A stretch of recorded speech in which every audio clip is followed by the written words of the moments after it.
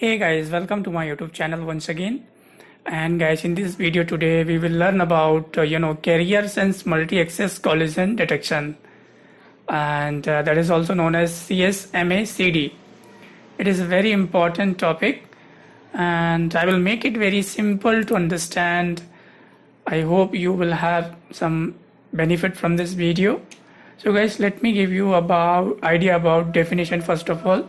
So guys, carrier sense multi-access collision detection is a contention-based media access method in which nodes can transmit whenever they have data to send.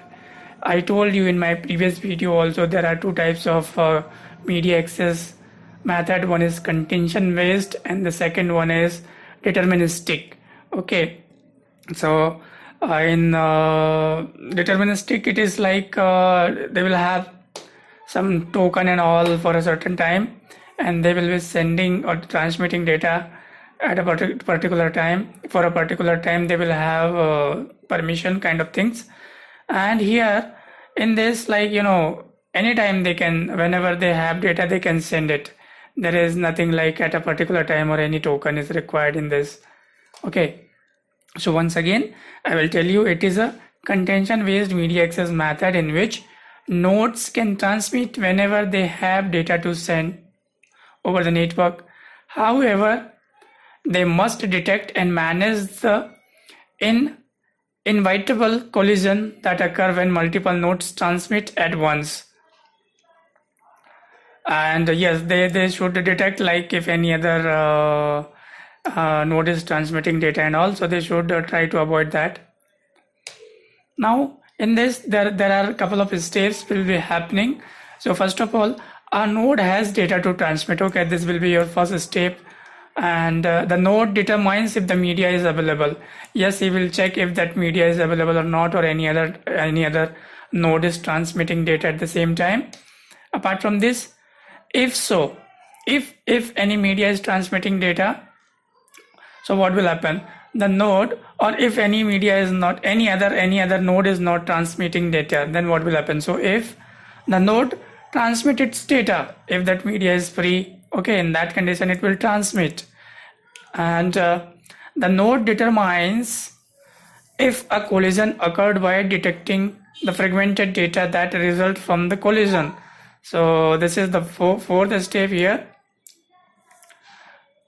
If any collision is happening here, it will check it.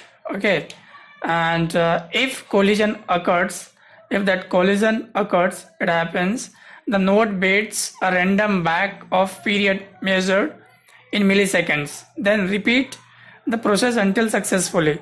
By mistake, if let me show you an example here. Oh, I missed taking one image here, so let me show you for the first one, this one. Okay, this is the scenario. For example, this is a network. Okay, now you got one PC. This computer wants to transmit any data, so this will initiate and it will determine. So this is the first step. Second stage is like it will check network. Okay, third, it will initiate transmission, and at the same time, if any other computer is transmitting, any collision happened. Okay, so once again this computer will wait, okay, for some time, and once it feels like that will happen for millisecond, and if it feels now that media is free, and once again that transmission will be repeated until that data is successfully transmitted. So this is the concept of carrier sense multi-access collision detection. I hope the idea is very clear, process is very clear to you.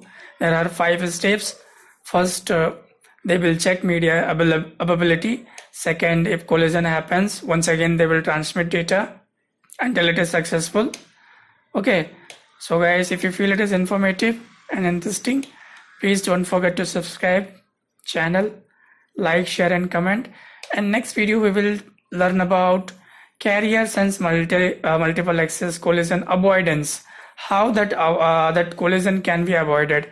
In next video we show, last video we show two machine tried to transmit data and it got collision here. Okay, so how we can avoid that collision, so I will tell you about that in next video. Till then, bye bye.